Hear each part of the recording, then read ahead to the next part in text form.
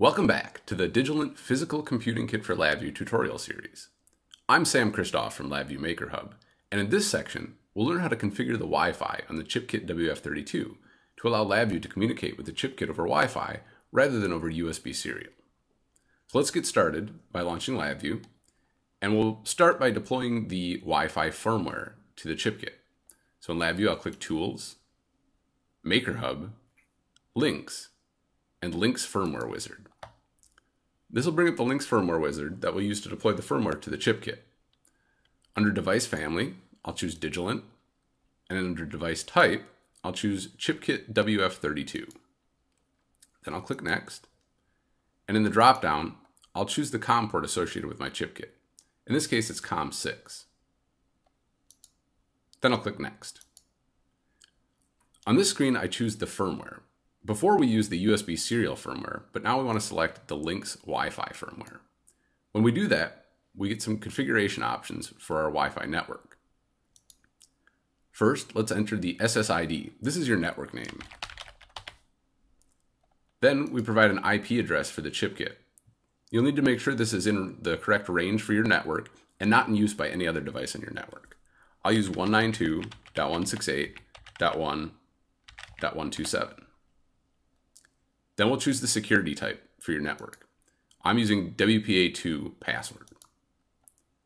We choose a port for the chipKIT to listen on. I'll use 44300, and unless you have another reason, go ahead and use that same port. And then in the password section, I'll enter my Wi-Fi network password. Then I'll click Next.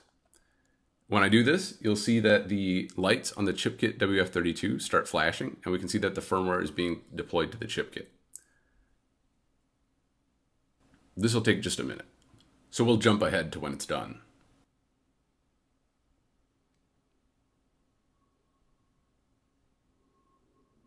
Now that the firmware is done deploying, I'll click the Launch Example button to launch an example. This looks just like the other example when we use the serial USB firmware, but you'll notice instead of specifying a COM port, we now specify an IP address and a port. And those are the IP address and port that we just specified in the firmware wizard. Before we run this VI, I'm going to run command prompt and ping the device to make sure it connected to the network. So you can see that we're getting replies from the chipKIT, and we should be ready to run our example. So now I'll enter my IP address, 192.168.1.127, and the port, 44300. Then I'll click Run, and when I click the LED on the front panel, it toggles the LED output on the chipKIT. And this is going over Wi-Fi now rather than USB. So we're still drawing power from USB, as you can see on the chipKIT here. But if we disconnect that and connect just a power jack, this would still work over Wi-Fi. So I'll stop the VI and let's have a quick look at the code.